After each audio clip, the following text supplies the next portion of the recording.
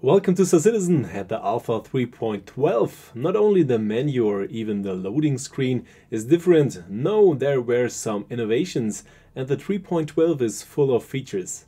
But let's start with the little things. You can switch the ship entry labels in the menu on and off, so Star Citizen shows you where the entrances of the respective ships are located. And the very bottom, another important feature, especially when you are changing ships, you sometimes have the feeling that you can't get out of the seat of your ship. Use this option if you say you want to get out directly, otherwise you have to hold the Z key a bit longer. But also optically a lot has changed. As we can see here, the nebula have come into play and look really atmospheric and evocative.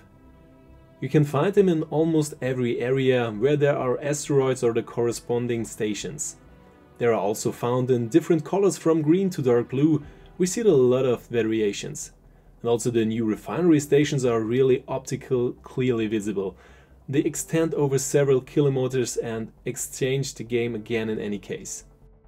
And unlike the cargo decks that came into play with 3.11, the refinery decks are not only optical accessory, but will be explained in more detail later. A real gameplay extension is the new tractor beam. The first beam starts in the game as a player tractor beam.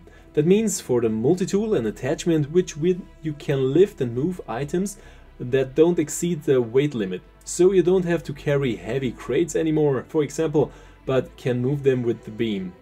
With the mouse wheel you can adjust how far or how close the whole thing should be to you, and of course you can also do all kinds of mischief with it.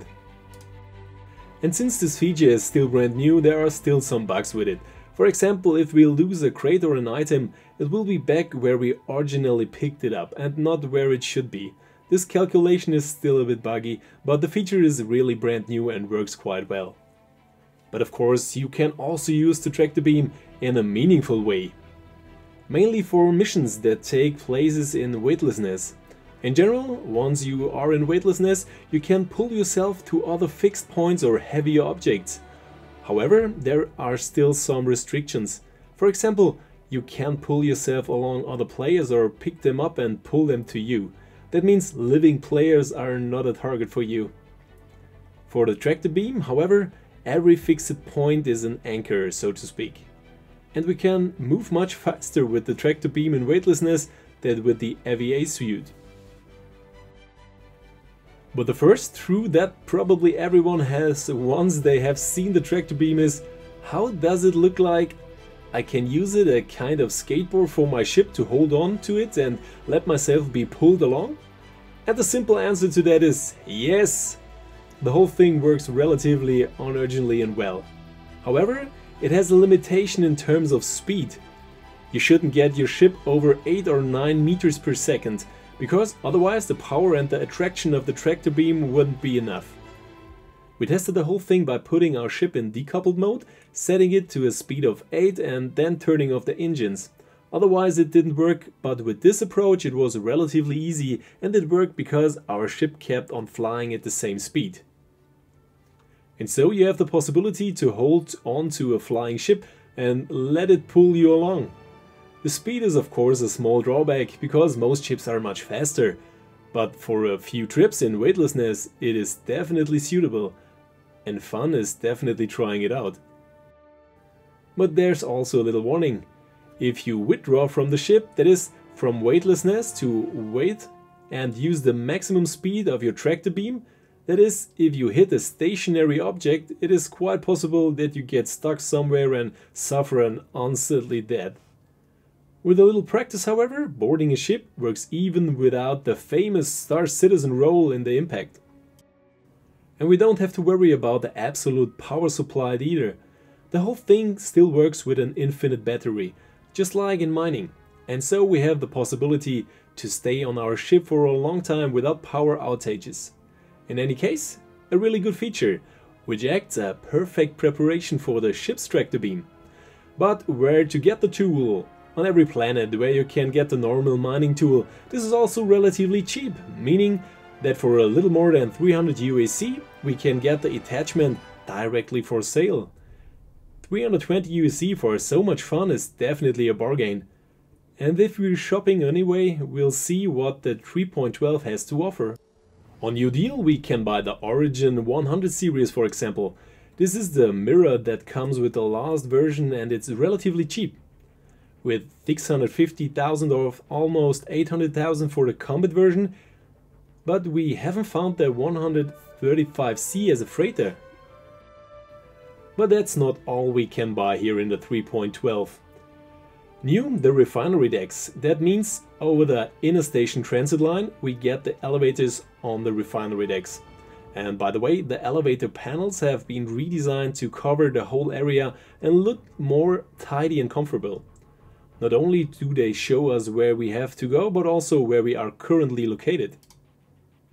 As far as the look of the new decks is concerned, it's really overwhelming. The whole thing really reminds you of an industry plant and which blast furnaces and molten metal.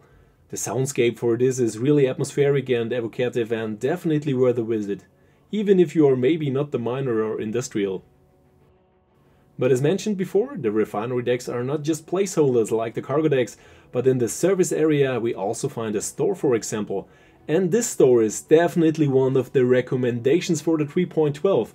Not only do we get everything about mining equipment here, but also mining lasers. And the crux of the matter is, the whole thing is about half the price of what we buy on the planet. A Pembroke armor for 5,000 USD or a Mech flag for half? It's definitely worth a trip, and I would recommend everyone to buy it on the refinery decks.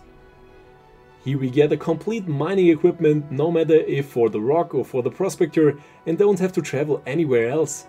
So the times are over where we had to fly from one station to the other to get a suit or a laser. Because the best offer is still to come, namely the Helix Mining Laser, which normally costs 100,000 USD, you can get it here for a little more than 50,000, so it's really a considerable saving. We also find all mining consumables here, and there are also some ships to rent. The ROC is unbeatable cheap for about 4,000 USD per day, or the Prospector with 43,000 USD. In addition, the Cutlass Black is transporter for the ROC. What more could you want? So we can start a complete mining excursion. But under refinement processing, we also have the possibility to sell our mined material directly as usual, or to get in touch with the new refinery system. And this new refinery system definitely has it all. Not only it is really complex and deep, but the materials we can process vary from station to station. That means we have to find the right station for the right material where we can get the most bonuses. And how the whole thing looks like in principle we will of course test immediately. Because this is where the new mining UI comes into play, not only for the ROC but also for the Prospector and Argo Mole. Here we see on the left side the energy from our mining laser, and on the right side how much energy arrives in the stone. Here we have the area that we have to hit highlighted in green, and as soon as we give too much energy we get the red area and overload. The new mining UI is definitely very well done and really very clear.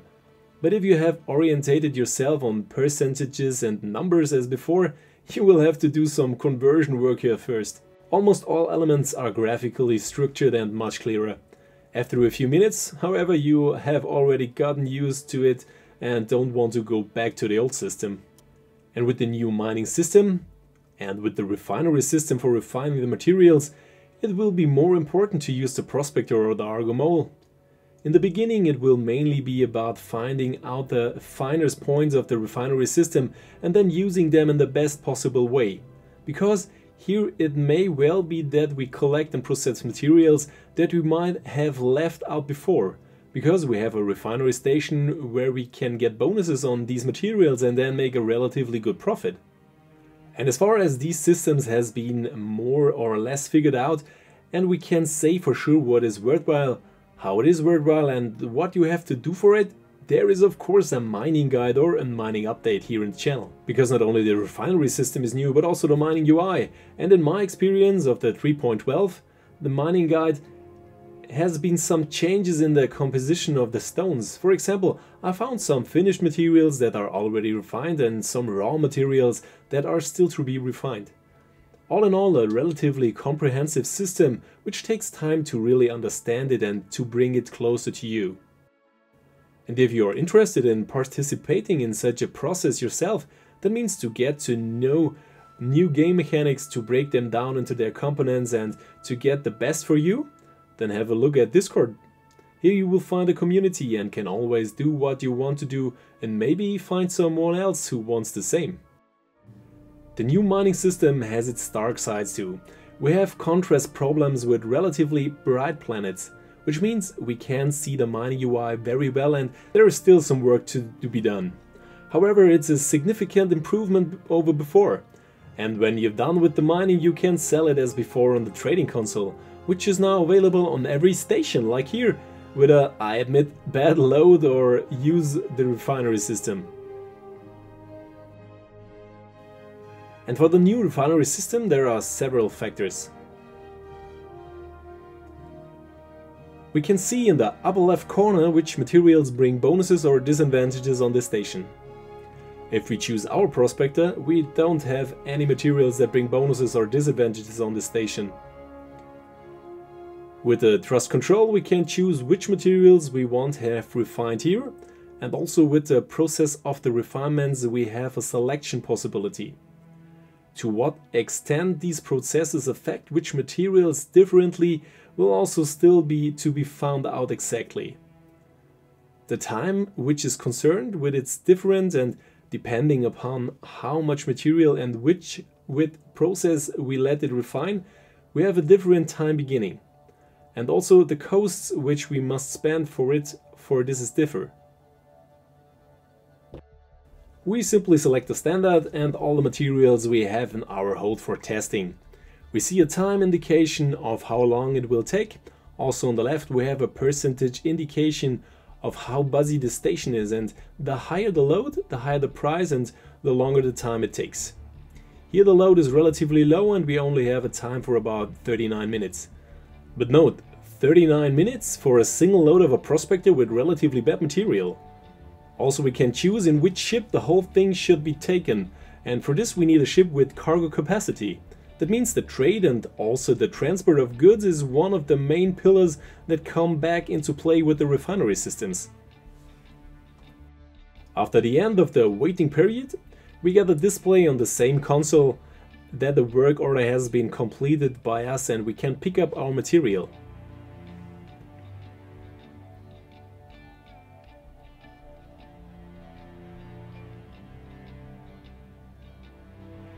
Here we see a summary again and also which ship we will be able to take the cargo. 693 SSU, that means there are about 7 normal SU cargo and we can get them into a Titan Avenger. And for comparison, a prospector has 32 SU cargo capacity, which like him has brought some inert materials. But the output of the refinery is in any case less than what we have delivered. And of course, it would be possible to provide a ship of a somewhat larger category with the corresponding cargo space here as cargo hold, and to continue mining until this ship is completely filled. To what extent it is possible to load this into a ship from a team member is not yet apparent, but in our case we were traveling as a team. There was also no possibility to select the ship of a team member. Therefore, I assume that initially only own ships can be loaded. We have loaded our Titan Avenger and see then also our materials sorted neatly. A small jump further to one of the capitals for sale, and here we also come to innovation. Namely, we are on Horistas and the big innovation is that the landing corridors are not longer available. We can again land normally without landing corridors and also without intervention of an autopilot, as long as we are in the rough area of the airport. Here we have a small time bonus again and the whole thing is easier to handle, and the immersion is of course even higher than we get goody objects and landing objects. And in general, the landing on the planets has been improved. Just before we reach our landing point, the landing gates open. We were reflexively getting a new landing request, but it was necessary. The whole thing is definitely more comfortable and fun. The immersion increases and we have again the pleasure to land on the main planet and to trade here. However, the obligatory train ride through the beautiful Horistas remains of course for us. When we sold our cargo, we had the first small disillusionment, because all the effort from the dismantling, the transport to the station, the refinery, the time we need for that, and finally the transport to sale, we made in our case nearly 1000 USC of profit. That means if we had sold the whole thing directly, it would have been nearly 3000 USC, and so it was now nearly 4000 USC. That was definitely a grip in the toilet. It's a German saying, by the way. But in principle, the refinery system works. Also the trade with the corresponding goods which come out of it works, and if we approach this correctly, I am firmly convinced that one or the other really good profit can also be made. We remain in any case on the ball, and it look very nevertheless interesting all through proof-found systems closer. But of course, these were not all the new features that came into play with 3.12. The times for repeating, claiming for example destroyed ships have also been significantly increased. And also the cost that we have to pay here, should we want to speed things up. 30 minutes for a prospector, and if we want to have it faster, we will pay 3000 USC, compared to the few USC we had to pay before. The whole thing increases exponentially to bigger ships, up to a Carrack. Here we pay over 20,000 USC and had to wait really long for it. The Cutlass Red only takes half an hour, and as said, the Carrack is not available just like that anymore. 3 hours 30 minutes, and the time we need here, even if we accelerate, is about half an hour. And so the value of the ships and also the possible destruction is another one. And we have to take more care of our things. A good step in the right direction in my opinion.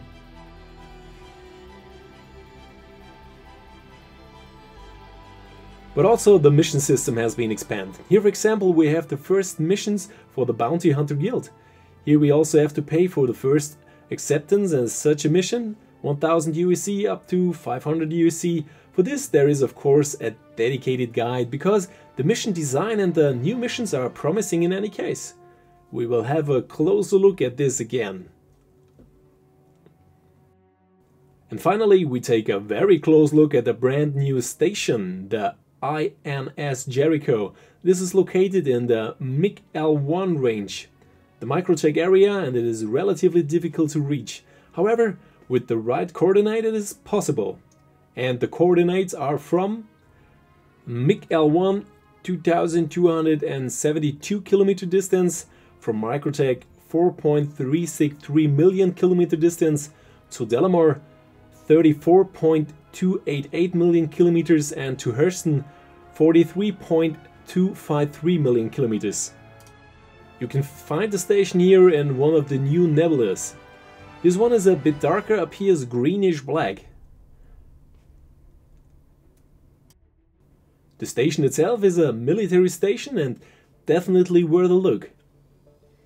And since I don't want to spoil anything, here is just a little information. There was already a report about a Xeno threat, which means about alien threatening the system, and that should be in the area of this station. That means that we can expect a small in-game event or a new game mechanic soon.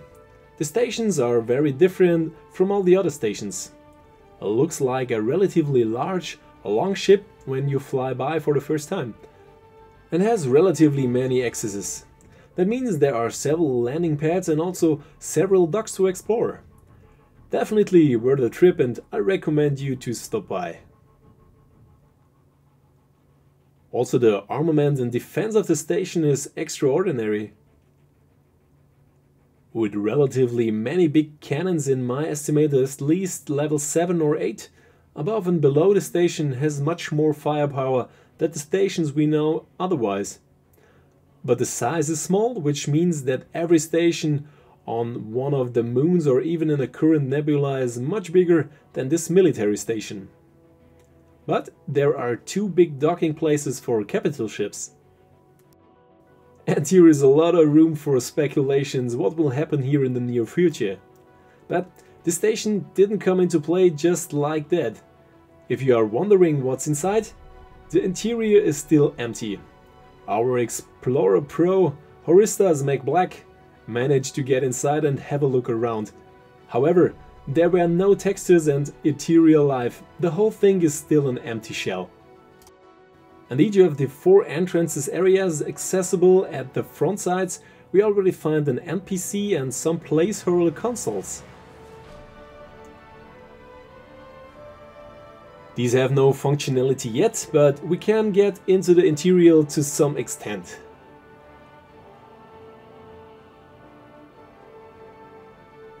For a trip or the one or other race, the stations are definitely a good choice. And of course, there is a lot more content for version 3.12, but these were the most important ones. I hope you liked the video and you leave me a like and a subscribe. If you have any hints or comments what you might want to see in a video or which new content we should take a closer look at, then write it to me in the comments below. We already had a lot of fun with a relatively stable and good version 3.12. I hope it will be released on the live server for the next days and then it will be playable for everyone.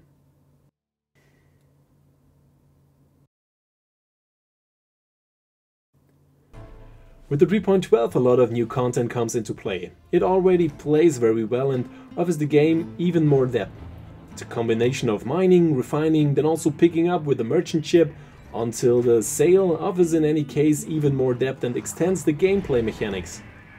The tractor beam is already well usable as a small version and I'm really looking forward to see it in a bigger version on the ships.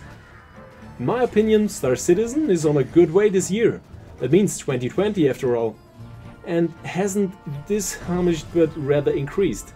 Of course, the bugs and mistakes are still there, but so far it has improved for my part. And of course there is also a current giveaway, a Nomad with lifetime insurance presented by Hangar, your safe marketplace where you can buy any ship all year round. And the most important at the end, a big thank you to all Patreons and channel members. Without you, this would not be possible in this form, and I just want to thank you. You guys rock! I will say goodbye until the next stream. These are Tuesday, Thursday and Saturday from 7 to 10 PM German time. And as always, I will say goodbye and see you in the verse.